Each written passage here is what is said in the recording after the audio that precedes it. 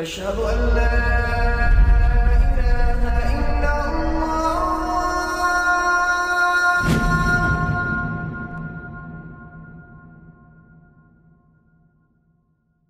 Raindrops media পরিবেশিত audio lecture series সেইরাহ। এই সিরিজে আলোচিত হবে পৃথিবীর বুকে শ্রেষ্ঠতম মানুষ রাসূলুল্লাহ মুহাম্মদ সাল্লাল্লাহু আলাইহি ওয়াসাল্লামের জীবন কথা। ইন্নাল হামদালিল্লাহি ওয়াসসালাতু ওয়াসসালামু আলা রাসূলিল্লাহি ওয়া আলা আলিহি ওয়াসহাবিহি ওয়াসাল্লাম তাসলিমান কাসীরান মাজিদান ইলা ইয়াউমিদ্দিন, আম্মা বা'দ। সিরাত সিরিজের আজকে পঞ্চদশ পর্ব। এই পর্বে আমরা আজকে আলোচনা করব আবিসিনিয়ায় হিজরত নিয়ে। আবিসিনিয়া দেশটা হচ্ছে এখনকার সময়ের ইথিওপিয়া। প্রকাশ্য দাওয়া শুরু হবার পর মক্কায় মুসলিমদের অবস্থা এতটাই কঠিন হয়ে পড়ে যে অনেকের পক্ষেই সেখানে আর থাকা সম্ভব হচ্ছিল না। আমরা যারা মুসলিম দেশে বড় হয়েছি তারা সাধারণত এই ধরনের পরিস্থিতির মুখোমুখি হই না। ইসলামের জন্য, ইমানের জন্য নিজের দেশ, নিজের এলাকা ছেড়ে অন্য কোথাও চলে যেতে বাধ্য হওয়া নিঃসন্দেহে কঠিন একটা পরীক্ষা। একজন মানুষের নিজের দেশ যতই রুক্ষ হোক, যতই বৈরী হোক, অর্থনৈতিক অসচ্ছলতা থাকুক, সাধারণত নিজের কেউ স্থান ত্যাগ করতে চায় না। এটাই মানুষের স্বাভাবিক প্রকৃতি। মানুষের জন্মস্থান তার জন্য একটা কমফোর্ট জোন। এই কমফোর্ট জোন ছেড়ে কেউ বের হয়ে আসতে চায় না। কিন্তু ইসলামের প্রথম যুগের মুসলিমদের একটি কঠিন পরীক্ষার সম্মুখীন হতে হয়েছিল। সেটা হচ্ছে হয় দেশ নয় ঈমান। তারা দেশের উপরে, নিজের পরিবার এবং গোত্রের উপরে ঈমানকে প্রাধান্য দিয়েছিলেন। আল্লাহ তাআলা বলেন, والذين هاجروا في الله من بعد ما ظلموا لنبوئنهم في الدنيا حسنة ولأجر الآخرة أكبر لو كانوا يعلمون। যারা অত্যাচারিত হবার পর আল্লাহর পথে হিজরত করেছে, আমি অবশ্যই তাদেরকে দুনিয়ায় উত্তম আবাস প্রদান করব, আর পরকালের পুরস্কার তো অধিক বড় যদি তারা জানত। সূরা আন-নাহল আয়াত 41। এই আয়াতের ব্যাখ্যায় ইমাম কুরতুবী রাহিমাহুল্লাহ বলেন, এই আয়াতে বলা হয়েছে রাসূলুল্লাহ সাল্লাল্লাহু আলাইহি ওয়াসাল্লামের সাহাবীদের কথা। মক্কায় মুশরিকরা তাদের উপর জুলুম করেছিল, তাদেরকে দেশ থেকে বাধ্য করেছিল। সাহাবাদের একটি দল তাই আবিসিনিয়ায় হিজরত করে। পরবর্তীতে আল্লাহ তাআলা মদিনার দরজা তাদের জন্য খুলে দেন এবং সেখানকার ঈমানদার অর্থাৎ আনসারদের মাধ্যমে তাদের সাহায্য করেন। আল্লাহ তাআলা আরও বলেন, قل يا عبادي الذين آمنوا اتقوا ربكم للذين أحسنوا في هذه الدنيا حسنة وأرض الله واسعة إنما يوفى الصابرون أجرهم بغير حساب। ঘোষণা করে দাও, হে আমার বিশ্বাসী দাসগণ, তোমরা তোমাদের প্রতিপালককে ভয় করো। যারা এই পৃথিবীতে কল্যাণকর কাজ করে তাদের জন্য আছে কল্যাণ, আর আল্লাহর পৃথিবী প্রশস্ত। ধৈর্যশীলদেরকে তো অপরিমিত পুরস্কার দেয়া হবে। সূরা আজ-জুমার আয়াত 10। এই আয়াতের ব্যাখ্যায় ইবনে আব্বাস বলেন, এখানে বলা হচ্ছে জাফর বিন আবি তালিব এবং তার অধীনস্থদের কথা যারা আবিসিনিয়া হিজরত করেছিলেন। হিজরতের আলোচনায় প্রথম যে বিষয়টি নিয়ে কথা বলা হয় সেটা হলো তারা কেন হিজরত করেছিলেন। ক্লাসিক্যাল আলিমরা যে কারণটি উল্লেখ করেন সেটা হচ্ছে দ্বীনের ব্যাপারে ফিতনা। ক্রমাগত অত্যাচার এবং চাপের মুখে দ্বীনের উপর অটল থাকা সাহাবীদের উপর বেশ কঠিন হয়ে পড়েছিল। ইবনে ইসহাক রাহিমাহুল্লাহ বলেন, রাসূলুল্লাহ সাল্লাল্লাহু আলাইহি ওয়াসাল্লাম যখন দেখলেন যে তার সঙ্গীরা ক্রমাগতভাবে বিপদ আপদের সম্মুখীন হচ্ছে আর তিনি নিজের আল্লাহর রহমতে নিজের চাচা আবু তালিবের কারণে নিরাপদে আছেন, অথচ তিনি তাদের অত্যাচার নির্যাতন থেকে রক্ষা করতে পারছেন না, তখন তিনি তাদের বললেন, তোমরা যদি আবিসিনিয়া চলে যাও তবে তোমাদের জন্য ভালো। কারণ সেখানে এমন একজন ন্যায়পরায়ণ বাদশাহ আছেন যার রাজত্বে কেউ জুলুমের শিকার হয় না। সেই দেশটা সত্য ও ন্যায়ের দেশ। আল্লাহ যতদিন পর্যন্ত তোমাদের জন্য এই জুলুম থেকে বাঁচার পরিবেশ না করে দেন ততদিন পর্যন্ত তোমরা সেখানে থাকতে পারো। এই পরামর্শ অনুসারে রাসূলুল্লাহ সাল্লাল্লাহু আলাইহি ওয়াসাল্লামের সাহাবীগণ চাপের মুখে ধর্মত্যাগী হওয়ার আশঙ্কায় এবং নিজ নিজ দ্বীন ও ঈমান নিয়ে আল্লাহর নিরাপদ আশ্রয় থাকার বাসনায় আবিসিনিয়া অভিমুখে রওনা হলেন। এটি ছিল ইসলামের প্রথম হিজরত। তবে এখনকার সময়ের সম্মানিত আলিমগণ আরও কিছু কারণ উল্লেখ করেছেন। যেমন সৈয়দ কুতুব রাহিমাহুল্লাহ তার ফি জিলালিল কোরআন গ্রন্থে উল্লেখ করেছেন, আল্লাহ রাসূল সাল্লাল্লাহু আলাইহি ওয়াসাল্লাম মক্কার বাইরে একটা ঘাঁটি সন্ধান করছিলেন যেখানে ইসলামের আকীদা বিশ্বাস সুরক্ষিত থাকবে এবং সেখানে মুসলিমরা প্রকাশ্যে দিন পালন করতে পারবে। আমার মতে সাহাবীরা কেবল অত্যাচার নির্যাতন থেকে বাঁচতেই হিজরত করেছেন, এই দৃষ্টিভঙ্গিটি শক্তিশালী মনে হয় না। কেননা তাই যদি হতো তাহলে মক্কার সমাজ ব্যবস্থায় মর্যাদা, শক্তি ও নিজেদের প্রতিরক্ষায় যে সাহাবীরা সবচেয়ে দুর্বল ছিলেন তারাও আবিসিনিয়া হিজরত করতেন। কিন্তু সেটা হয়নি। যে সাহাবীরা ছিলেন দাস এবং দুর্বল, যারা সবচেয়ে বেশি অত্যাচারিত হয়েছেন, তারা হিজরত করেননি। সেসব সাহাবীরাই মূলত হিজরত করেছেন যাদের সামাজিক অবস্থা ভালো ছিল। অত্যাচার থেকে যারা নিরাপদে ছিলেন তারাই মূলত হিজরত করেছেন। সত্যি বলতে বেশিরভাগ মুহাজির ছিলেন কুরাইশী। হাবাসা অর্থাৎ আবিসিনিয়াতে 2 বার হিজরত হয়েছিল। প্রথমবার 12 জন পুরুষ ও 4 জন মহিলার একটি ছোট দল সেখানে হিজরত করে। এটি নবুয়তের 5ম বছরের রজব মাসের ঘটনা। তারা গোপনে আবিসিনিয়ার উদ্দেশ্যে রওনা হয়েছিলেন যেন কুরাইশরা না জানতে পারে। তারা যখন আবিসিনিয়ায় পৌঁছলেন, নাজ্জাশী তখন তাদের অভ্যর্থনা জানালেন। সালামা ছিলেন সেই দলের একজন মুহাজিরা। তিনি বলেন, আমরা যখন আবিসিনিয়ায় পৌঁছলাম তখন আমরা একজন চমৎকার প্রতিবেশীকে পাশে পেয়েছি। তিনি হচ্ছেন নাজ্জাশী। আমরা সেখানে নিরাপদে দিন পালন করতাম, আল্লাহর ইবাদত করতাম, কোনো ভয় বা হুমকি ছাড়া। অপছন্দ করতাম এমন কোনো কথা আমাদের সেখানে শুনতে হয়নি। কারা ছিলেন মুহাজিরদের প্রথম দলে, তাদের নামগুলো জেনে নেওয়া যাক। রুকাইয়া, রাসূলুল্লাহ সাল্লাল্লাহু আলাইহি সাল্লামের মেয়ে। সাহলা বিনতে সুহাইল ইবনে আমর। তার স্বামী আবু হুজাইফার সাথে আমির ইবনে লুয়াই সাহলার একজন সন্তান তার সাথে ভ্রমণ করছিলেন। সাহলা সেখানে একটা পুত্র সন্তানের জন্ম দেন। তার নাম রাখেন মুহাম্মদ ইবনে আবু হুজাইফা। সালামা বিনতে আবু উমাইয়া ইবনে আল মুগীরা ইবনে আব্দুল্লাহ ইবনে ওমর ইবনে মাকজুম। তার সাথে ছিলেন তার স্বামী আবু সালামা। লাইলা বিনতে আবু হাসামা ইবনে আবু হুজাইফা ইবনে গনিম। তার সাথে ছিলেন তার স্বামী আমির ইবনে রাবিয়া। উম্মে কুলসুম বিনতে সাহাল ইবনে আমির আব্দুস শামস। তার সাথে ছিলেন তার স্বামী আবু সাবরা ইবনে আবু রুহম। উসমান ইবনে আফফান, আব্দুল্লাহ ইবনে আউফ, আজ-জুবাইর ইবনে আল আওয়াম, আবু হুজাইফা, মুসাব ইবনে উমাইর, আবু সালামা ইবনে আব্দুল আসাদ, উসমান ইবনে মাজলুম, আমির বিন রাবিয়া, সুহাইল ইবনে বাইদা, আবু সাবরা ইবনে আবি রুহম। কিন্তু আবিসিনিয়া হিজরতের কয়েক মাস পর তারা আবার মক্কায় ফিরে আসেন। ঠিক কী কারণে তারা মক্কায় ফিরে আসেন এ নিয়ে বেশ কিছু মতপার্থক্য আছে। সংক্ষেপে জেনে নেওয়া যাক। প্রথম মতটি হল, মুহাজিররা আবিসিনিয়ায় পৌঁছে গুজব শুনতে পান যে মক্কার কুরাইশরা মুসলিম হয়ে গেছে, কিন্তু প্রকৃত ঘটনা ছিল ভিন্ন। রাসূলুল্লাহ সাল্লাল্লাহু আলাইহি সাল্লাম সূরা আন-নাজমের আয়াতগুলো কুরাইশের লোকদের পড়ে শোনালে সেই আয়াতগুলো তাদেরকে ব্যাপকভাবে নাড়া দেয়। তিনি শেষ আয়াতে পৌঁছানো মাত্রই সবাই সিজদায় লুটিয়ে পড়ে। এই শেষের আয়াতে ছিল সিজদার আয়াত, ফাসজুদু লিল্লাহি ওয়া'বুদু। সে সময় নবীজি সাল্লাল্লাহু আলাইহি সাল্লাম আর মুসলিমদের সাথে সাথে কাফেররাও সিজদা দেয়। এই ঘটনাকে কেন্দ্র করে গুজব ছড়িয়ে পড়ে যে কুরাইশের লোকেরা মুসলিম হয়ে গেছে। ফলে হাবাসা থেকে মুসলিমরা মক্কায় ফিরে আসেন। এসে বুঝতে পারেন এ খবর মিথ্যা। দ্বিতীয় মতটি হল আল গারানিকের ঘটনা। এই ঘটনাটি সবচেয়ে বেশি বিতর্কিত। ঘটনাটির সাথে প্রথম মতের কিছুটা মিল আছে। এই মত অনুসারে আল্লাহ রাসূল সাল্লাল্লাহু আলাইহি সাল্লাম সূরা আন-নাজমের 20 নম্বর আয়াত পাঠ করার পর আরও 2টো লাইন আবৃত্তি করেন। এগুলো হলো গারানিক, আর তাদের মধ্যস্থতাই তো চাওয়া হয়। মুশরিকরা এই কথা শুনে খুশি হয়ে যায়, কারণ তারা আল্লাহ রসুলের মুখে তাদের দেবতাদের প্রশংসা শুনেছে। মুশরিকরা তখন এই সূরাতে সিজদার আয়াতে সাহাবীদের দেখা দেখি নিজেরাও সিজদা দেয়, আর এই সিজদার খবর সবখানে ছড়িয়ে পড়ে। গুজব ছড়ায় যে তারা মুসলিম হয়ে গেছে, তাই মুহাজিররা ফিরে আসেন। ঘটনাটি এখানে শেষ নয়। আমাদের মনে নিশ্চয়ই এখন প্রশ্ন জেগেছে, আল্লাহ রসুল কি করে বলতে পারেন এগুলো হলো গারানিক, আর তাদের মধ্যস্থতাই তো চাওয়া হয়? কোনো সন্দেহ নেই, আল্লাহ এবং বান্দার মাঝে মধ্যস্থতা নেই, আর এই মধ্যস্থতাই হলো শিরক। এতদিন ধরে আল্লাহ রসুল সাল্লাল্লাহু আলাইহি সাল্লাম এই মধ্যস্থতাকারী দেবতাদেরকেই তো অস্বীকার করে আসছিলেন। তাহলে কেন তিনি গারানিক, যেটা এক ধরনের পাখি, সেটাকে মধ্যস্থতাকারী হিসেবে স্বীকার করবেন? এই মত অনুসারে আসলে আল্লাহ রসুল সাল্লাল্লাহু আলাইহি সাল্লাম এই দুটি কথা উচ্চারণ করেননি, করেছিল শয়তান।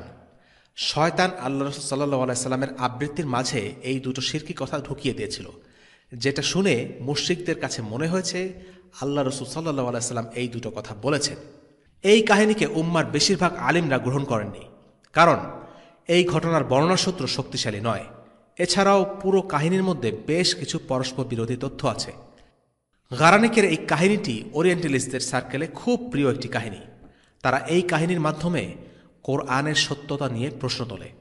এই কাহিনীর উপর ভিত্তি করেই সালমান রুশদি তার কুখ্যাত বই স্যাটানিক ভার্সেস রচনা করে। আমরা বিস্তারিত আলোচনায় না গিয়ে শুধু এতটুকুই উল্লেখ করছি যে এই মতটি খুবই দুর্বল একটি মত। তৃতীয় মতটি হল মুহাজিররা মক্কায় ফিরে আসার কারণ হচ্ছে হামজা এবং উমর রাদিয়াল্লাহু আনহুমার ইসলাম গ্রহণ। এই দুজন ছিলেন কুরাইশদের মধ্যে প্রভাবশালী দুই ব্যক্তি, যাদের মাধ্যমে আল্লাহ দ্বীন ইসলামকে শক্তিশালী করেছেন। তাদের ইসলাম গ্রহণের কাহিনী আমরা পরবর্তীতে আলোচনা করব ইনশাআল্লাহ। আমরা আমাদের মূল কাহিনীতে ফিরে যাই। কুরাইশরা মুসলিম হয়েছে এমন গুজব শুনে অথবা হামজা ওমর মুসলিম হয়েছে এই খবর শুনে মুহাজিররা মক্কায় ফিরে আসলেন। কিন্তু মক্কার পরিস্থিতির তেমন কোনো উন্নতি হল না, যে কারণে আল্লাহ রাসূল সাল্লাল্লাহু আলাইহি ওয়াসাল্লাম মুসলিমদের দ্বিতীয়বার হিজরত করার অনুমতি দিলেন। আর দ্বিতীয়বার বেশ বড়সড় একটি দল হিজরত করে। সে দলে ছিল ৮৩ জন পুরুষ এবং ১৮ থেকে ১৯ জন মহিলা। কিন্তু মক্কা ছেড়ে গেলেও কুরাইশরা তাদেরকে এত সহজে ছেড়ে দেয়নি। আবিসিনিয়া হিজরতকারী মুসলিমরা রাজনৈতিক বা অর্থনৈতিক কোনো দিক দিয়েই মক্কার জন্য হুমকি স্বরূপ ছিল না। কুরাইশরা মুসলিমদের পিছু নিল। আন-নাজ্জাশীর কাছে দূত পাঠালো যেন সে আবিসিনিয়ার মুসলিমদেরকে তাদের কাছে হস্তান্তর করে দেয়। এখনকার পরিভাষায় যেটা বলা হয় এক্সট্রাডিশন। এই মিশনের জন্য মনোনীত করা হয় আমর ইবনুল আস এবং আবদুল্লাহ বিন রাবিয়া অথবা আমর বিন রাবিয়াকে। ঘটনার কেন্দ্রীয় চরিত্র আমর ইবনুল আস একজন দক্ষ কূটনীতিবিদ, কুরাইশদের খুব গুরুত্বপূর্ণ এক ব্যক্তি। দেশে বিদেশের বহু লোকের সাথে তার পরিচয়, রাজা বাদশাহ এবং বড় বড় লোকদের সাথে তার ওঠা বসা, কূটকৌশল আর কথার লড়াইয়ে তুখোর।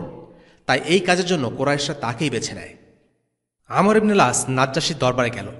কথা ছিল সে প্রথমে উচ্চপদস্থ কর্মকর্তাদের সাথে দেখা করবে, তাদের প্রত্যেককে কিছু উপহার দিয়ে, সোজা বাংলায় ঘুষ দিয়ে তারপর নিজের প্রস্তাবনা তুলবে। তার কথা সারমর্ম হবে এরকম: মক্কার কিছু মূর্খ লোক পালিয়ে তোমাদের দেশে ঢুকেছে, আমরা চাই তোমরা তাদেরকে আমাদের হাতে তুলে দাও। অর্থাৎ তার পরিকল্পনা ছিল উচ্চপদস্থ কর্মকর্তাদের সাথে কথাবার্তা বলে আগেভাগেই সব ঠিক করে রাখবে, এরপর নাজ্জাশীর সাথে সাক্ষাতের আনুষ্ঠানিকতা সেরে নেবে। তাহলে নাজ্জাশীর সাথে যখনই সে মুসলিমদের বিষয়ে কথা তুলবে, তখন এই ঘুষখোর কর্মকর্তারা আমরের পক্ষে সায় দেবে। আমর ঠিক এই কাজটাই করল। কয়েকজন উচ্চপদস্থ কর্মকর্তাদের সাথে দেখা করে তাদেরকে উপহার দিয়ে কথাবার্তা বলে রাখল। বলল, নাজ্জাশীর সাথে দেখা করার আগেই যদি তোমরা এই মুসলিম লোকগুলোকে আমাদের হাতে হস্তান্তর করতে পারো, তাহলে আমি আরও খুশি হব। কারণ মুসলিমদের কথা নাজ্জাশীর মনে প্রভাব বিস্তার করতে পারে। সে এই ঝুঁকি নিতে চায়নি। মূলত তারা কোরআনের আয়াতকে ভয় পেত, তাই চাচ্ছিল না যে মুসলিমদের সাথে রাজার দেখা হোক। এরপর আমর গেল নাজ্জাশীর সাথে দেখা করতে। বলল, আমাদের ভেতর কিছু গণ্ডমূর্খ আছে, ওরা আপনার দেশে আশ্রয় নিয়েছে। তারা আমাদের ধর্ম তো ত্যাগ করেছেই, আপনার ধর্মও গ্রহণ করেনি। এভাবে আরও নানা রংচঙে উত্তেজক কথা বলে নাজ্জাশীকে বিভ্রান্ত করতে চায়, খেপিয়ে তোলার সর্বাত্মক চেষ্টা করে। তারপর বলল, আমি চাই আপনি ওদেরকে আমাদের হাতে তুলে দিন। এ সময় নাজ্জাশীর বাদবাকি সব কর্মকর্তারাও আমর বিন আসকে সমর্থন করছিল।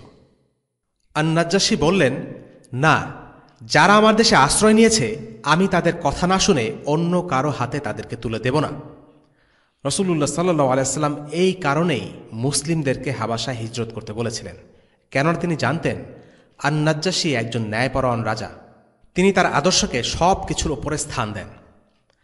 নাজ্জাশী মুসলিমদেরকে ডেকে পাঠালেন। তাদেরকে বলা হলো যে মক্কার আমর ইবনুল আস নাজ্জাশীর সাথে দেখা করেছে, এখন নাজ্জাশী তোমাদের সাথে দেখা করতে চান। এই কথা শুনে মুসলিমরা শুরা অর্থাৎ পরামর্শ করে। সিদ্ধান্ত হয় যে জাফর বিন আবি তালেব মুসলিমদের মুখপাত্র হবেন, তিনি যা সত্যি তাই বলবেন। তারা নাজ্জাশীর দরবারে এলে নাজ্জাশী তাদেরকে জিজ্ঞেস করলেন, তোমরা কোন ধর্মে বিশ্বাসী? তোমরা তোমাদের দেশের লোকদের ধর্ম ত্যাগ করেছ, আবার আমাদের ধর্মও গ্রহণ করনি। তোমরা পৃথিবীর কোনো ধর্মই তো মানছ না, তোমরা কারা? জাফর উত্তরে যা বললেন তার পুরো বক্তব্য উম্মে সালামা রাদিয়াল্লাহু আনহা থেকে বর্ণিত একটি হাদিসে উল্লেখ আছে। আল্লাহ রাসূল সাল্লাল্লাহু আলাইহি সাল্লামের চাচাতো ভাই জাফর রাদিয়াল্লাহু আনহু বললেন, হে রাজা, আমরা ছিলাম মুশরিক, মূর্তি পূজা করতাম, মৃত পশুর মাংস খেতাম, আতিথেয়তার থোড়াই কেয়ার করতাম, অবৈধ কাজকে বৈধ করে নিতাম, একে অপরের রক্ত ছড়াতাম, আমরা ভালো মন্দের তোয়াক্কা করতাম না। আর তাই আল্লাহ তাআলা আমাদের কাছে আমাদের মধ্য থেকে এমন একজন নবী প্রেরণ করেছেন যার সততা ও বিশ্বস্ততা নিয়ে কোনো কালেই আমাদের কোনো সন্দেহ ছিল না। তিনি আমাদেরকে আদেশ করেছেন শুধুমাত্র এক আল্লাহর ইবাদত করতে, তার ইবাদতে আর কাউকে শরিক না করতে। তিনি আমাদেরকে আত্মীয়দের হক আদায় করতে আদেশ দেন। অতিথিদের সম্মান করতে বলেছেন আর শিখিয়েছেন মহান রবের উদ্দেশ্যে সালাত আদায় করা ও রোজা রাখার কথা, তার ইবাদতে অন্য কাউকে শরিক না করার কথা। তিনি আমাদের আল্লাহর দিকে আহ্বান করেছেন যেন আমরা আমাদের রবের একত্ববাদের ঘোষণা দেই, একমাত্র তারই ইবাদত করি আর তিনি ছাড়া যত মূর্তি পাথর আছে যেগুলোকে আমাদের বাপদাদারা পূজা করেছে সেগুলো ভেঙে ফেলি। তিনি আমাদেরকে সত্য কথা বলার আদেশ দেন, লোকের আমানত রক্ষা করতে বলেন, আত্মীয়তার বন্ধন বজায় রাখা ও আতিথেয়তার নিয়ম মেনে চলতে নির্দেশ দেন, হারাম কাজ অবৈধ কাজ একে অপরের রক্তপাত করা থেকে বিরত থাকতে বলেন। তিনি আমাদেরকে সকল প্রকার খারাপ কাজ থেকে দূরে থাকার শিক্ষা দেন, মিথ্যা বলা, এতিমের সম্পদে ভাগ বসানো, সতীসাধ্বী নারীর নামে কুৎসা রটাতে নিষেধ করেন। তিনি আমাদের বলেন আল্লাহর ইবাদত করতে, ইবাদতে কাউকে অংশীদার না করতে। এভাবে জাফর রাদিয়াল্লাহু আনহু আন-নাজ্জাশীর কাছে একেবারে অল্প কথায় ইসলামের সারসংক্ষেপ তুলে ধরেন। জাফর রাদিয়াল্লাহু আনহু ইসলামের এমন সব সুন্দর শিক্ষার কথা উল্লেখ করেছেন যা সৎ গুণসম্পন্ন যে কোনো লোক ভালো বলে মানতে বাধ্য। তিনি নাজ্জাশীর কাছে এটা স্পষ্টভাবে তুলে ধরেন যে ইসলাম কোনো খারাপ কাজের নির্দেশ দেয় না, কোনো অনৈতিক কাজকে প্রশ্রয় দেয় না, বরং প্রতিটি হুকুম আহকাম, প্রতিটি শিক্ষাই কল্যাণকর। এর মাঝেই তিনি ইসলামের 4টি স্তম্ভের কথাও বলেন। তার বক্তব্য ছিল সংক্ষিপ্ত এবং পরিমিত। সবশেষে জাফর বলেন, আর তাই আমরা তার উপর ঈমান এনেছি, তাকে বিশ্বাস করেছি। তিনি আল্লাহর থেকে যা কিছু দিক নির্দেশনা এনেছেন সেগুলোকে মেনে নিয়েছি। আমরা একমাত্র আল্লাহর ইবাদত করি, কাউকে তার সাথে শরিক করি না। আল্লাহ তাআলা যেগুলো হারাম করেছেন আমরাও সেগুলোকে হারাম হিসেবে মানি, আর তিনি যেগুলোকে অনুমতি দিয়েছেন আমরাও সেগুলোকে হালাল হিসেবে গ্রহণ করি নেই। কিন্তু আমাদের দেশের লোকেরা আমাদের সাথে সীমা লঙ্ঘন করে, আমাদের ওপর অত্যাচার করে। তারা চায় আমাদেরকে ঈমান থেকে বিচ্যুত করতে, আমাদেরকে জাহিলি যুগের মূর্তি পূজায় ফিরিয়ে নিতে। তারা চায় আমাদের দিয়ে সেসব হীন কাজ করতে যা কিছু আমরা আগে সঠিক মনে করতাম। যখন তারা আমাদের ওপর জোর জুলুম করতে লাগলো, দিন পালনে একের পর এক বাধা সৃষ্টি করতে শুরু করলো, তখন আমরা দেশ ত্যাগ করলাম, অন্য সবার ওপর আপনাকে পছন্দ করলাম। আমাদের আশা ছিল যে আমরা আপনার আতিথেয়তা পাব, আর আমরা আশা রাখি আপনার এই রাজ্যে আমাদের কেউ ক্ষতি করতে আসবে না। জুলুম আর নির্যাতনের কথা শুনে নাজ্জাশীর মন নরম হয়ে পড়ে। তার মনে পড়ে যায় ঈসা আলাইহিসসালাম ও তার অনুসারীদের সাথেও কী পরিমাণ অন্যায় অত্যাচার করা হয়েছিল। তিনি নিজেও খুব ধার্মিক ছিলেন। জাফরের বক্তব্যের পরিসমাপ্তিটা ছিল খুব চমৎকার এবং উপযুক্ত। তার সব কথা শেষে নাজ্জাশী প্রশ্ন করলেন, মুহাম্মদ সাল্লাল্লাহু আলাইহি ওয়াসাল্লাম তোমাদের কাছে যা এনেছেন তার কিছু কি তোমরা এনেছ? তিনি আসলে কোরআনের আয়াত শুনতে চাচ্ছিলেন। জাফর বিন আবি তালিব কোরআনের কয়েকটি আয়াত তাকে পড়ে শোনালেন। তিনি কোরআন থেকে যে কোনো অংশই তিলাওয়াত করতে পারতেন, কিন্তু বিচক্ষণ জাফর সূরা মারিয়াম থেকে পড়তে শুরু করলেন। তিলাওয়াত করলেন প্রথম 28টি আয়াত। কাফ হা ইয়া আইন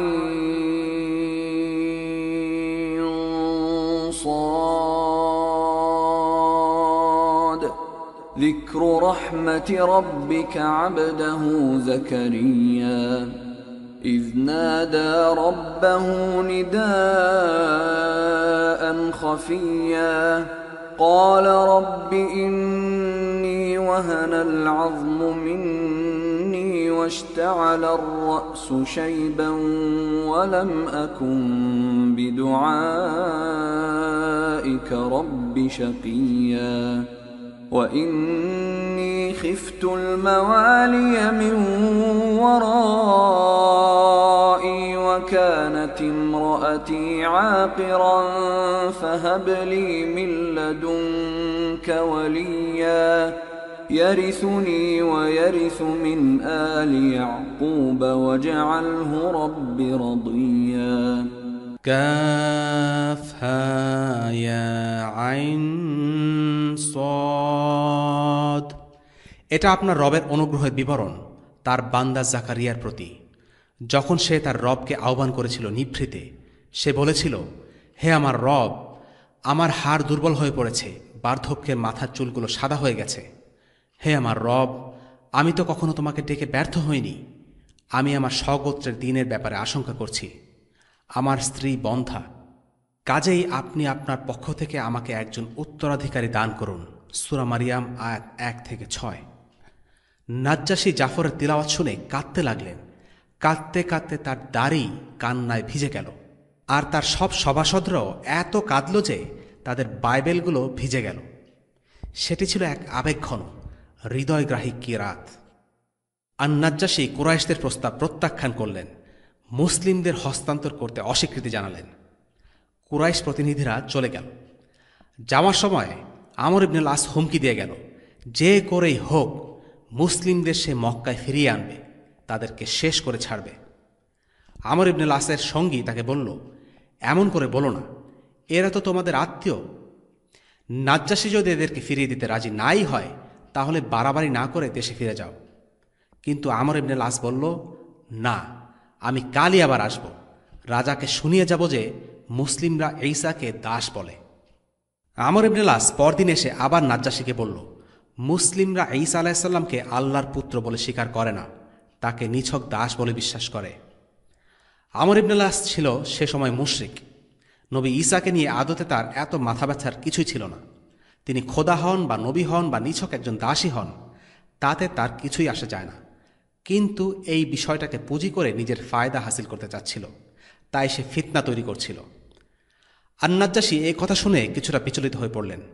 তিনি ছিলেন ধার্মিক, তার রাজ্যে এসব নিয়ে কোনো ফিতনা হোক সেটা তার কাম্য ছিল না। তাই তিনি মুসলিমদের আবার ডাকলেন। মুসলিমরা আগের সিদ্ধান্তেই অটল থাকল। তাদের পূর্বের সিদ্ধান্ত অনুযায়ী যাই হোক না কেন তারা সত্য কথাই বলবেন। আর এবারও আগের দিনের মতো জাফর বিন আবি তালিবই হলেন তাদের মুখপাত্র। দরবারে উপস্থিত হলে আর নাজ্জাশী তাদের জিজ্ঞেস করলেন, আচ্ছা, ঈসা সম্পর্কে তোমাদের বক্তব্য কি? তিনি আল্লাহর দাস, আল্লাহর নবী, আল্লাহর কালাম, জন্ম নিয়েছিলেন পবিত্র ও কুমারী নারী মারিয়ামের গর্ভে। নাজ্জাশী বললেন, তার সম্পর্কে তোমাদের বক্তব্য আর আমার বক্তব্যের মধ্যে কোনো পার্থক্য নেই। এই কথা শোনার সাথে সাথে বিশপেরা উত্তেজিত হয়ে পড়ল। কিভাবে আর নাজ্জাশী এই ধরনের কথা বলতে পারলেন? আবিসিনিয়ার খ্রিস্টানরা ছিল অর্থোডক্স খ্রিস্টান। তারা ঈসা আলাইসাল্লামকে ঈশ্বর মনে করত। তাই তারা ঈসা আলাইসাল্লামের ব্যাপারে মুসলিমদের বিশ্বাস শুনে ক্ষুব্ধ ও অসন্তুষ্ট। মুসলিমরা যে তাকে আল্লাহর দাস মনে করে এটা তারা মানতে পারল না। আর নাজ্জাশী উঠে দাঁড়ালেন, বললেন, তোমরা যা খুশি বলতে পারো, আমি এই মানুষগুলোকে আমার রাজ্যে স্বাধীন ঘোষণা করলাম। মক্কার প্রতিনিধিরা আবিসিনিয়া এলে আর নাজ্জাশী প্রথমে তাদের জিজ্ঞেস করেছিলেন, তোমরা আমার জন্য তোমাদের দেশ থেকে কি এনেছ? আমর ইবনে আস বলেছিলেন, আমি আপনার জন্য চামড়ার তৈরি কিছু জিনিস এনেছি। চামড়ার জিনিস ছিল আর নাজ্জাশীর খুব পছন্দের। কিন্তু সেদিন উম্মে সালামের ভাষায়, সেদিন আমর ইবনে আস ও তার সঙ্গীরা অপমানিত হল, কেননা আর নাজ্জাশী তাদেরকে বের করে দেন, এমনকি তাদের দেয়া উপহারগুলিও ফেরত দেন। আমর ইবনে আসের সাথে আর নাজ্জাশীর বন্ধুত্বের সম্পর্ক ছিল, কিন্তু আদর্শের প্রশ্নে আর নাজ্জাশী তাকে প্রশ্রয় দেননি। সত্যের পক্ষেই তিনি দাঁড়িয়েছিলেন। সঙ্গত কারণেই প্রশ্ন আসতে পারে, কেন জাফর বিন আবি তালিবকে নাজ্জাশীর কাছে জবাব দেওয়ার জন্য বেছে নেওয়া হলো, অথবা তাকে বেছে নেবার পেছনে হিকমাহ কি? আমর ইবনে আস ছিলেন অত্যন্ত বুদ্ধিমান এবং কূটনৈতিক দক্ষতা সম্পন্ন। তার কথা জবাব দেওয়ার জন্য অবশ্যই তার সমপর্যায়ের কাউকে দরকার ছিল, যিনি যথোপযুক্ত উত্তর দিতে পারবেন। জাফর বিন আবি তালিব ছিলেন এই কাজের জন্য বেস্ট চয়েস। কারণ প্রথমত তিনি বড় হয়েছেন রাসূলুল্লাহ সাল্লাল্লাহু আলাইহি সাল্লামের সাথে একই ছাদের নিচে এবং নবীজির খুবই কাছের মানুষ ছিলেন। আবিসিনিয়ায় হিজরতকারীদের মধ্যে তিনি আল্লাহর রাসূলকে সবচেয়ে ভালোভাবে জানতেন। দ্বিতীয়ত জাফর বিন আবু তালিবের বাগ্মিতা ছিল অনন্য সাধারণ। তৃতীয়ত তিনি ছিলেন বনু হাশিম গোত্রের, মর্যাদার দিক থেকে কুরাইশদের মধ্যে সবচেয়ে সম্ভ্রান্ত বংশ। আর নাজ্জাশী যাতে মনে না করেন যে কোনো সাধারণ ব্যক্তি তাকে ভুলভাল বলে এটা ওটা বুঝাচ্ছেন। চতুর্থত তিনি রাসূলুল্লাহ সাল্লাল্লাহু আলাইহি সাল্লামের আপন চাচাতো ভাই হওয়ায় রাসূলুল্লাহ সাল্লাল্লাহু আলাইহি সাল্লামের বাণী সঠিকভাবে বহন করে নিয়েছেন, এর একটা নিশ্চয়তা আছে। এবং পঞ্চমত, জাফর বিন আবু তালিবের চরিত্রে রাসূলুল্লাহ সাল্লাল্লাহু আলাইহি সাল্লামের সাথে অনেক মিল ছিল। রাসূলুল্লাহ সাল্লাল্লাহু আলাইহি সাল্লাম জাফরকে একবার বলেছিলেন, আমার অবয়ব এবং চরিত্রের সাথে তোমার অনেক মিল আছে। সুতরাং বলা যায় যে এই কাজের জন্য জাফর বিন আবু তালিবের চেয়ে আর ভালো কেউ ছিল না, যার ছিল বুদ্ধিমত্তা, বংশমর্যাদা, বাগ্মিতা এবং প্রজ্ঞা। এছাড়াও ধূর্ত কারোর সাথে বিতর্ক করতে এমন কাউকে পাঠানো উচিত যার প্রজ্ঞা তার সমতুল্য এবং তাকে হারানোর ক্ষমতা রাখে। যেমন ধর্মীয় বিষয়ে অমুসলিমদের সাথে বিতর্ক করতে গেলে মুসলিমদের এমন কাউকে বাছাই করা উচিত যে ইসলাম এবং সেই অমুসলিমদের ধর্ম সম্পর্কে জ্ঞান রাখে।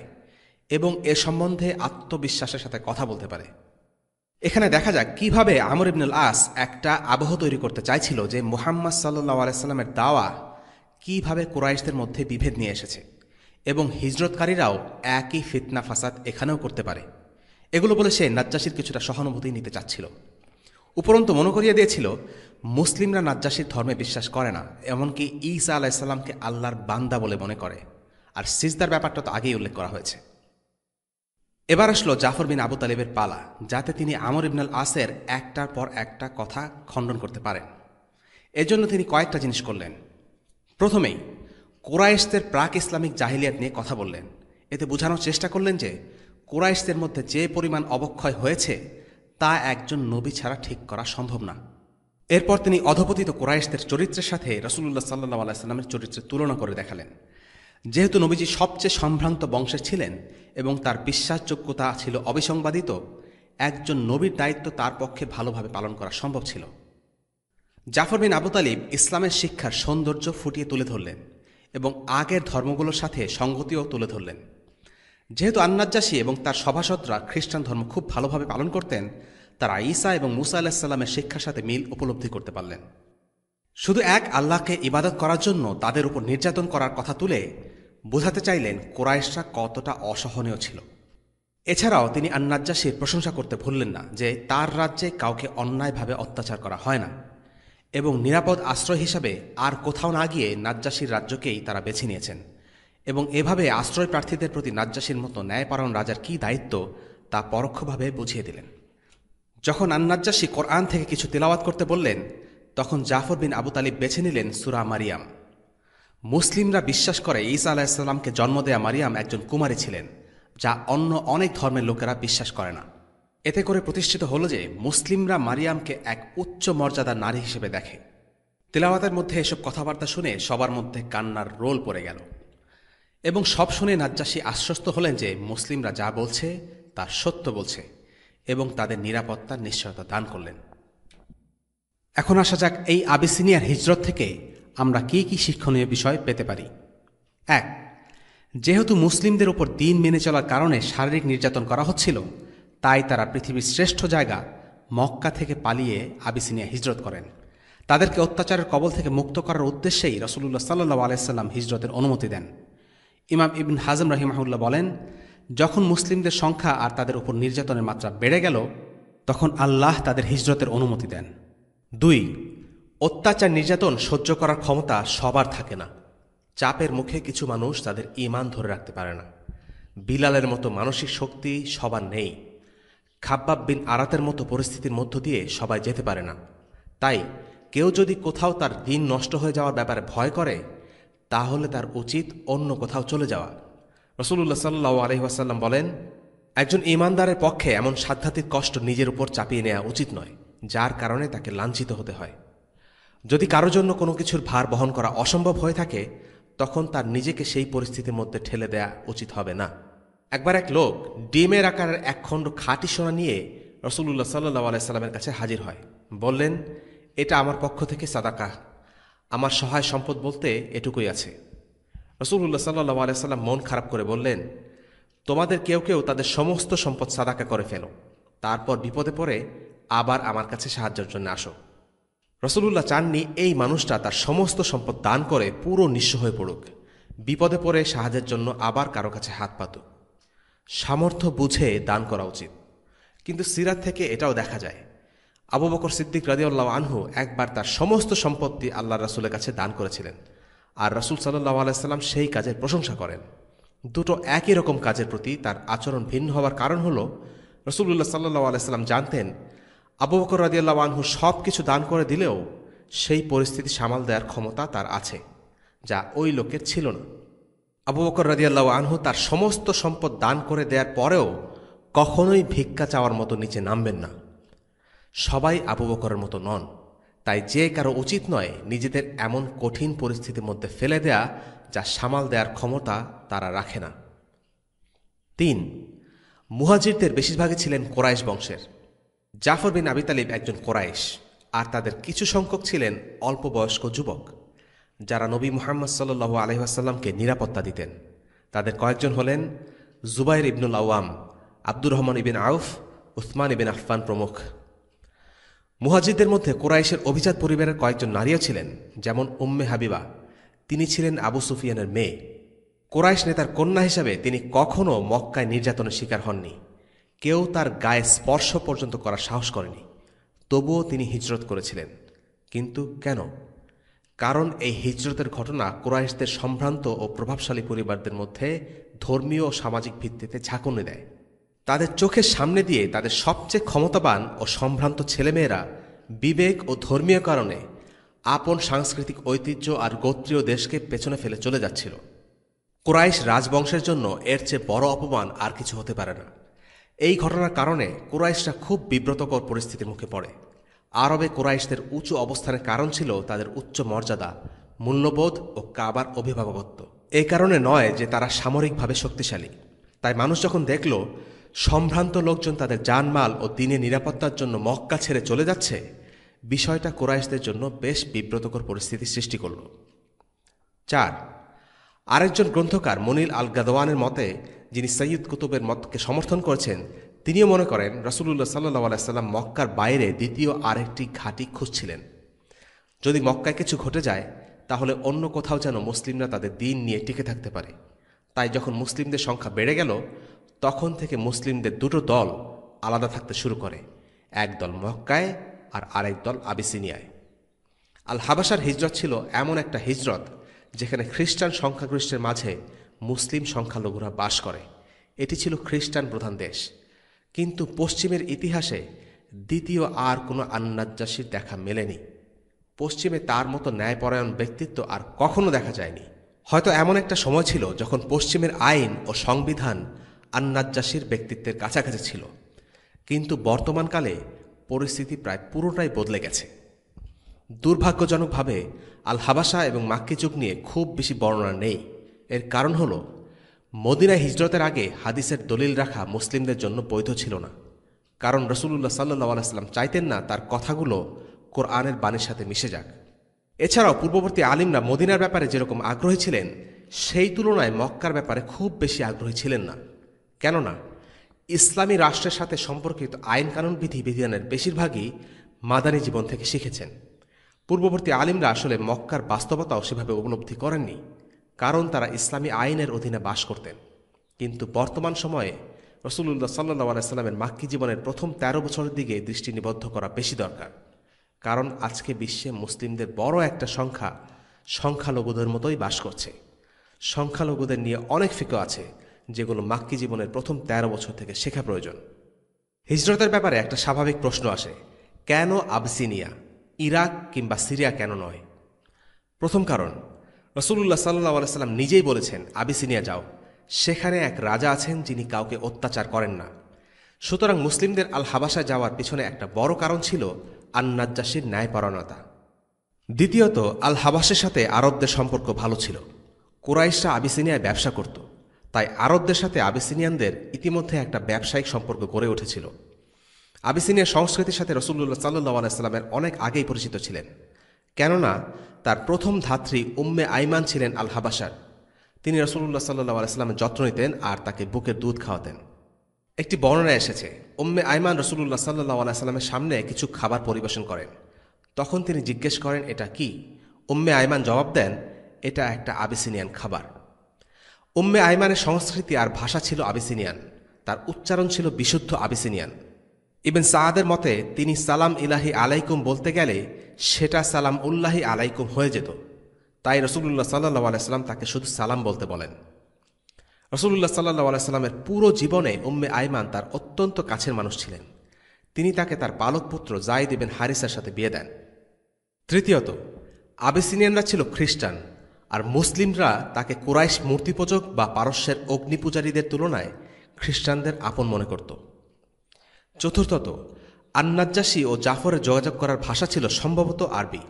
কিছু বর্ণনায় এসেছে আন্নাজ্জাসী হিজাজে কিছু বছর কাটিয়েছিলেন, তাই তিনি আরবিতে কথা বলতে পারতেন। যদিও তিনি আরবে থাকতেন না, কিন্তু আরব ও আবিসিনিয়ানদের মধ্যকার ব্যবসায়িক সম্পর্কের কারণে এটা অস্বাভাবিক নয় যে আবিসিনিয়ানরা আরবি বলতে বা বুঝতে পারত। যেহেতু নাজ্জাসী কোরআন তেলাওয়াতের সময় কোরআনের বাণী শুনে কাঁদছিলেন, তার মানে নিশ্চয়ই তিনি আরবি আয়াতের অর্থ বুঝতে পেরেছিলেন। একজন দোভাষী যদি আয়াতের অনুবাদ করে দিত তাহলে সেটা তার অন্তরে এতটা প্রভাব ফেলতে পারত না। আন-নাজ্জাশী মুসলিম হয়েছিলেন, যদিও তিনি তার দেশে শরিয়া আইন কার্যকর করেননি। প্রকৃতপক্ষে নাজ্জাশীর ইসলামে প্রত্যাবর্তনের ঘটনা সবার কাছে গোপন রাখা হয়েছিল। তিনি জাফর বিন আবি তালিব থেকে গোপনে ইসলাম শিখতেন। যখন আন-নাজ্জাশী মারা গেলেন, বুখারীতে বর্ণিত আছে, রাসূলুল্লাহ সাল্লাল্লাহু আলাইহি ওয়াসাল্লাম বলেন, আজকের দিনে আবিসিনিয়ার একজন পুণ্যবান মানুষ মারা গেছেন, আসো আমরা তার জন্য দোয়া করি। রাসূলুল্লাহ সাল্লাল্লাহু আলাইহি ওয়াসাল্লাম তার জন্য জানাজার সালাত পড়েছিলেন। আন-নাজ্জাশীর মৃত্যুর সঠিক দিন সম্পর্কে রাসূলুল্লাহ সাল্লাল্লাহু আলাইহি ওয়াসাল্লাম জানতেন। জিবরিল আলাইহিস সালাম তাকে এই মৃত্যুর ব্যাপারে জানিয়েছিলেন, যা প্রমাণ করে এটা ছিল একটি গুরুত্বপূর্ণ ঘটনা। আরেকটি হাদিসে রাসূলুল্লাহ সাল্লাল্লাহু আলাইহি ওয়াসাল্লাম বলেন, আল্লাহর কাছে আন-নাজ্জাশীর জন্য ক্ষমা প্রার্থনা করো। এখন আবিসিনিয়া হিজরতকারী মুসলিমদের থেকে আমাদের কি শেখার আছে? বেশ কিছু পয়েন্ট। 1. সাহাবা রাদিয়াল্লাহু আনহুমদের মাঝে ছিল অবিচল নিষ্ঠা ও দৃঢ়তা। তারা তাদের নীতির উপর অটল ছিলেন। আদর্শের প্রশ্নে তারা কোনো আপোষ করেননি, যদিও তারা জানতেন এর ফলে বিপদ হতে পারে। আন-নাজ্জাশীর কাছে গিয়ে বলেন যে তারা ঈসা আলাইহিস সালামকে আল্লাহর বান্দা ও নবী বলেই বিশ্বাস করেন, ঈশ্বরের পুত্র হিসেবে নয়। আদর্শবান ব্যক্তিত্বশীল মানুষের পক্ষে এটাই শোভা পায়। ব্যক্তিগত স্বার্থের আশায় তারা সত্যকে ঘুরে ফিরিয়ে বলে না। সাহাবীরা দ্বীনের আদর্শকে বুকে করে চলতেন। তারা আগেই সিদ্ধান্ত নিয়েছিলেন, যা কিছুই হোক তারা সত্যটাই বলবেন। তাদের কাছে জীবনের চেয়েও দ্বীন ইসলামের মূল্য অনেক বেশি ছিল। 2.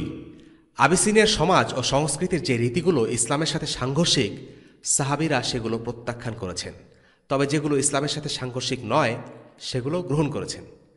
সে সময় আবিসিনিয়ানদের মধ্যে নাজ্জাশীকে সিজদা করার প্রচলন ছিল। যে লোকই তার সাথে দেখা করতে যাবে সেই নাজ্জাশীকে সিজদা দিয়ে সম্মান জানাবে। আমর ইবনে লাস নাজ্জাশীকে বলে রেখেছিল, দেখবেন এরা যখন আপনার সাথে দেখা করতে আসবে তখন আপনাকে সিজদা করবে না। আমর ইবনে লাস সঠিক বলেছিল। মুসলিমরা নাজ্জাশীর সাথে দেখা করতে এসে সিজদা করেননি। আন-নাজ্জাশী খুব রেগে গেলেন। তাদেরকে জিজ্ঞেস করলেন সবার মতো কেন তারা সিজদা করল না। তারা জবাব দিলেন, আমরা আল্লাহ ছাড়া আর কাউকে সিজদা করি না। এখনকার সময়ের মুসলিমরা সামাজিকতা ও সংস্কৃতির দোহাই দিয়ে বিভিন্ন হারাম ও বিদআতে অনায়াসে লিপ্ত হয়। অথচ আবিসিনিয়ায় সাহাবীরা ভয়াবহ ঝুঁকির মধ্যে থেকেও ইসলাম নিয়ে সমঝোতা করেননি। তারা অত্যাচারিত হয়েছেন, নিজের দেশ ছেড়ে পালিয়ে এসেছেন, কিন্তু নবীজির শিক্ষা ও সুন্নাহ থেকে তাদেরকে কেউ সরাতে পারেনি। সবাই তো করছে, আমরা না করলে কেমন দেখায়, এমনটা ভেবে সমাজের সামাজিকতা বা প্রচলিত প্রথা মেনে নেননি। একজন মুসলিমের এই শিক্ষাটাই বাস্তবে কাজে লাগানো প্রয়োজন। 3. আবিসিনিয়ার মুসলিমরা সংঘবদ্ধ ছিলেন এবং একক নেতার অধীনে ছিলেন। তাদের নেতা ছিলেন জাফর বিন আবি তালিব। এখান থেকে শিক্ষা পাওয়া যায় যে মুসলিমরা যেখানেই থাকুক না কেন ঐক্যবদ্ধ থাকবে। ইসলাম কোনো ব্যক্তির ব্যক্তিগত বিষয় নয়। নিছক নামাজ রোজা হজের মধ্যে সীমাবদ্ধ আধ্যাত্মিকতা সর্বস্ব ধর্ম নয় যে যে যার খুশি মতো ধর্ম পালন করবে।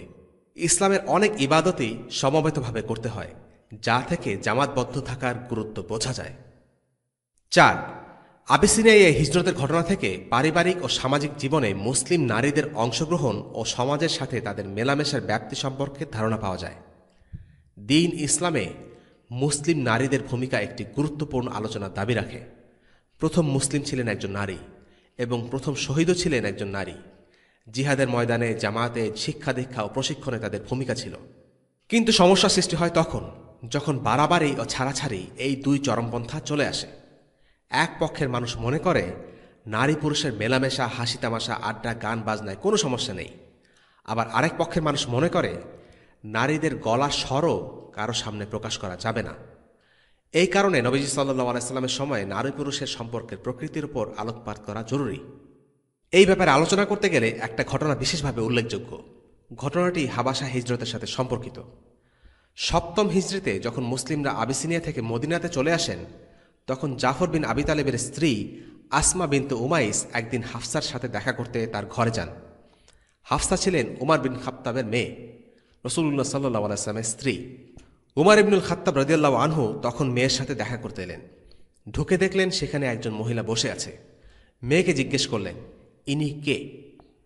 উনি হচ্ছেন আসমা বিনতে উমাইস। হাফসা উত্তর দিলেন, আচ্ছা, উনি কি সেই আবিসিনীয় মহিলা যিনি সাগর পাড়ি দিয়ে এসেছেন? উমর এটা জিজ্ঞেস করলেন কারণ আবিসিনিয়া থেকে মদিনায় আসতে সমুদ্র পাড়ি দিতে হয়। হ্যাঁ, উনি সেই মহিলা। উমর ইবনুল খাত্তাব এরপর আসমাকে বললেন, আমরা আপনাদের আগে হিজরত করেছি, তাই আমরা রাসূলুল্লাহ সাল্লাল্লাহু আলাইহি ওয়াসাল্লামের ওপর আপনাদের থেকে বেশি হকদার। এই কথায় আসমা কিছুটা রেগে গেলেন। পাল্টা জবাব দিয়ে বললেন, না, তা হতে পারে না। আপনারা আমাদের চাইতে রাসূলুল্লাহ সাল্লাল্লাহু আলাইহি ওয়াসাল্লামের বেশি ঘনিষ্ঠ নন। আপনারা তো আল্লাহ রাসূলের সাথে থাকতেন, তিনি আপনাদের ক্ষুধার্তদের খাইয়ে দিতেন, মূর্খদের শিক্ষা দিতেন, আর আমরা ছিলাম বহুদূরে, অপ্রিয় এক রাজ্যে। আমি রাসূলুল্লাহর কাছে যাচ্ছি, আপনি যে কথা বললেন সেটা আমি তাকে বলবো, দেখি উনি কি বলেন। আমি কিছুই বাড়িয়ে চড়িয়ে বলবো না। ওমারের কথা আসমার পছন্দ হলো না, কেননা তার আল্লাহ রসুল থেকে দূরে থেকেছেন। নবীজি তাদের আত্মীয়র চেয়েও বেশি আপন, তাদের আশ্রয়স্থল, তাদের অভিভাবক। তার থেকে দূরে যাওয়া তাদের জন্য কষ্টকর ছিল। অন্যদিকে ওমর এবং অন্যরা অন্তত রাসূলুল্লাহ সাল্লাল্লাহু আলাইহি ওয়াসাল্লামের সঙ্গটা হলেও পেয়েছেন, যা থেকে তারা বঞ্চিত ছিলেন। এই বিষয়ের দফারফা করতে তিনি রাসূলুল্লাহ সাল্লাল্লাহু আলাইহি ওয়াসাল্লামের কাছে গেলেন এবং বললেন, ওমর আমাকে এই বলেছেন। রাসূলুল্লাহ সাল্লাল্লাহু আলাইহি ওয়াসাল্লাম বললেন, তুমি উত্তরে কি বলেছ? উমাইস তার দেয়া উত্তরটি রাসূলুল্লাহ সাল্লাল্লাহু আলাইহি ওয়াসাল্লামকে বললেন। তা শুনে রাসূলুল্লাহ যেন ঠিক তার মনের কথাটাই বললেন, তুমি ঠিকই বলেছ আসমা, আমার প্রতি ওমর আর তার সঙ্গীদের হক তোমাদের চেয়ে বেশি নয়। তারা একটি হিজরতের পুরস্কার পাবে, আর তোমরা পাবে 2টি হিজরতের পুরস্কার। এ কথা শুনে আসমা অত্যাধিক খুশি হয়ে গেলেন। খুশি হলেন আবিসিনিয়ার সাহাবীরা। রাসূলুল্লাহর এই কথাটি যেন তাদের মন ভরিয়ে দিল। কতটা খুশি হয়েছিলেন তারা! আসমা বলেন, রাসূলুল্লাহ আমাকে এই হাদিসটি বলার পর আবিসিনিয়ার হিজরতকারী সাহাবারা দলে দলে আমার কাছে আসতেন শুধুমাত্র এই একটি হাদিস শিখতে। দুনিয়াতে এই হাদিসের চেয়ে প্রিয় তাদের আর কিছুই ছিল না। এই ঘটনা থেকে দেখা যাচ্ছে ওমর ইবনুল খাত্তাব একজন মহিলার সাথে কথা বলছেন। তাদের মধ্যকার কথোপকথন ছিল সরল সোজা, সাদাসিধে ও ফরমাল। এছাড়াও আসমা পরবর্তীতে অন্যান্য পুরুষ সাহাবেদেরকে এই হাদিস শিক্ষা দিয়েছিলেন।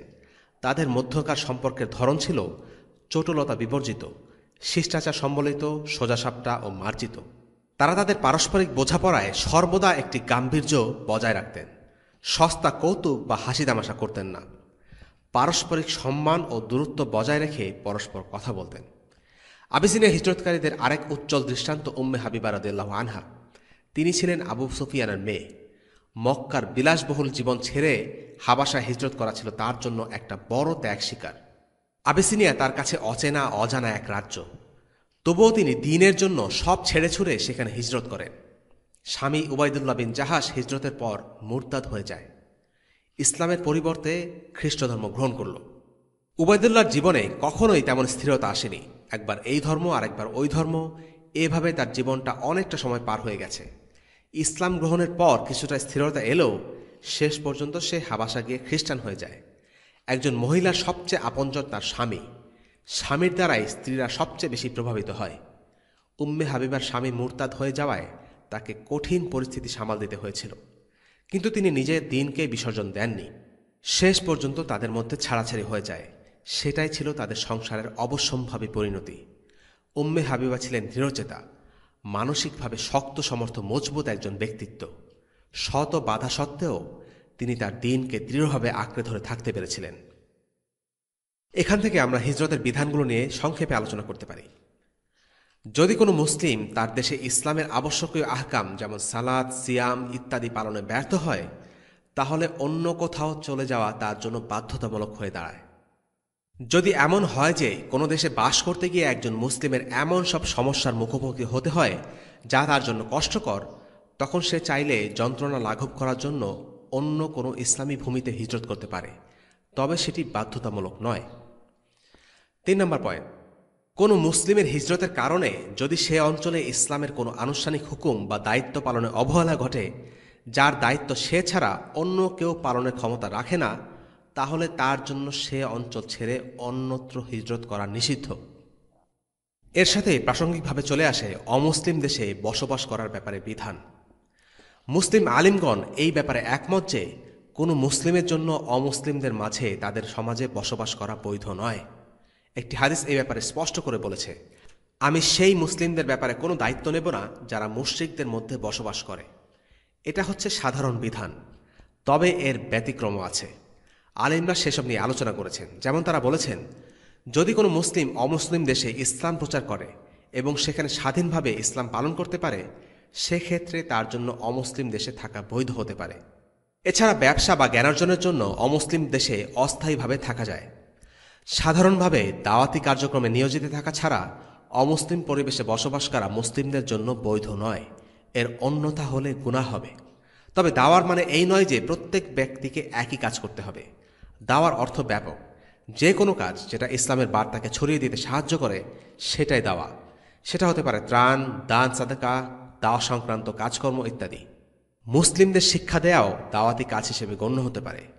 ওয়াসাল্লাল্লাহু আলা সাইয়্যিদিনা মুহাম্মদ ওয়া আলা আলিহি ওয়াসহাবিহি ওয়াসাল্লাম। আলহামদুলিল্লাহি রাব্বিল আলামিন। আসসালামু আলাইকুম ওয়া রাহমাতুল্লাহি ওয়া বারাকাতুহু।